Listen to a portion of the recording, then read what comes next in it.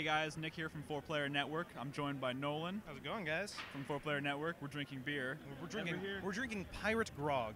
Pirate Grog. Yeah. And we're here to talk a little bit about Assassin's Creed 4 Black Flag. We saw a demonstration this morning. I use air quotes there. Of the game. It was a behind closed doors gameplay demonstration.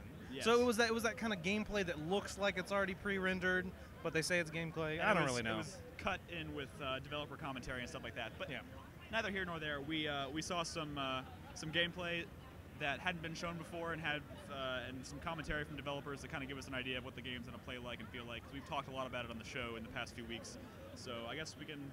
Yeah. So I mean, some of the things we learned was that you play an assassin. You're Edward Kenway. Edward Kenway, The lovely gentleman behind us. a pirate trained by assassins. Yes. So they did say that yes, the world is seamless.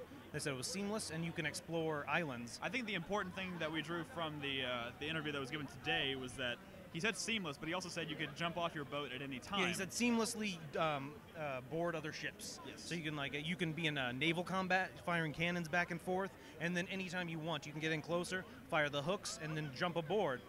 But from that moment, you can literally approach it like any, assassin mission you would approach in like Assassin's Creed 1 or 2, in which you can be stealthy, or I mean, at that point you probably can't be stealthy, but you can climb up the mast and try and do an aerial attack to take them out. Take them all out with hand-to-hand combat, pretty much any way you like it, which is cool. It all goes back to where they said it was seamless, which is nice. So one of the things that coming onto that is that you see, okay, well, it's seamless, and you see an island off in the distance, and you don't know what that island is. He was saying there'll be plantations, there will be Mayan ruins, stuff you can go in and explore, so loot treasure. You'll probably see, a menagerie of things you may have seen in previous Assassin's Creed games, but it's going to have that. I mean, the way it seems right now, they're making it seem like it's going to have that Wind Waker element, where you see an island off in the distance, and then you can go explore it, and you never know what you'll find on the island. Which, yeah.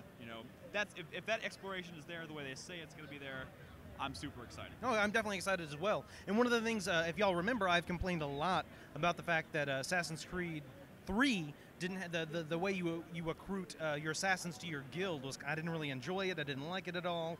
But I'm kind of looking forward to this, because one of the things they were saying was there's a lot of different ways you can recruit crew for your ship.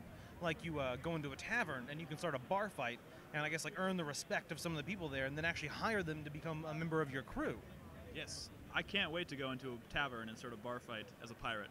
And so that sounds pretty cool. One of the cool things also is when you are in that naval combat and you're boarding ships, your crew member can die. Yes. So that actually, I guess that will serve a purpose as to when your crew member die, you go and you can recruit new ones. And I assume the more they fight, the better they get, and the less chance there is that they will die. That's one of the few things that we don't have a grasp on yet, just how that's going to work and how it's going to. They only mentioned it briefly. They mentioned it. They didn't show anything. But knowing that when taking on another ship and boarding another ship, you're taking a risk with your crew. It kind of heightens the tension, I guess, in those situations. Where that thing sounds pretty exciting. Hopefully, all that is as seamless as they say it is. They say it's pretty seamless, but we'll see. That seems to be the key word they're using here in all their promotional stuff. But so they showed some underwater exploration. They showed some underwater exploration. So what it seemed like it was almost Wind Waker-esque in the sense that you went to a specific drop point and they dropped a giant weight, and then you held onto the weight as it sunk to the bottom of the ocean, and then from there explored ruins. Now, here's one thing I wouldn't be surprised at all to see, because it looks like you drop this giant weight and you use that to take yourself to the bottom.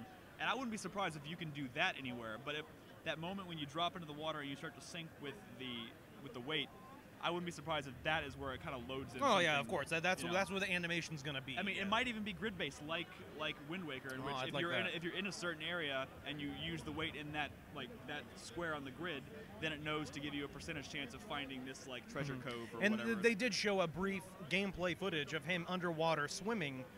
Opening a chest and gaining and stabbing a shark. Oh yeah, so that's I was actually curious about that. They showed a shark bite you, and I guess you died. And then they showed another animation where a shark swam at you, and you dodged it, stabbed it, and then it almost seemed like he was controlling it and making it swim. Don't quote me on that, but that's what it looked like, and that'd be cool if you could control sharks and you heard it navigate here first. them. In Assassin's Creed 4, you can control sharks. So they did. Just kidding. They did mention the whaling. You'll be able to harpoon whales. They said animals. I don't know if it's just whales. It might be something else. But then they said you could use their body parts for upgrades. Like Yes. use like I don't know what, but maybe their ambergris to sell and make perfume. I don't know. And you'll probably, that'll probably tie into upgrading your ship. And one of the things I noted. This is a quote. He said, "Stealth is back." Yes. So they are admitting there was not a lot of stealth in Assassin's Creed 3. It was not a stealthy game. It was a very combat-heavy game, and they said stealth is back. He went out of his way to say stealth is back, implying that they're. Oh, and he also said, "quote unquote," we listen to our fans, we listen to our complaints. So stealth seems to be back, but. Well, real quick, calm down. So they said multiple guns. It almost seems like up to 6 guns and 2 cutlasses. So it does seem like combat is going to be pretty heavily based. Yes. But hopefully there's a good mixture of both combat and the stealth elements in the game. Very true. But I think we'll talk a little bit more about it on the podcast tonight, but we do need to wrap up. But yeah, anything you want to close with on Assassin's Creed 4? It looks pretty cool. I'm pretty excited for it. I think Brad's going to like it. Let's hope so. Crossing our fingers. Yeah. But anyways, I guess check back over the weekend for more PAX East coverage from 4 Player Network. Thanks, Bye, guys. guys.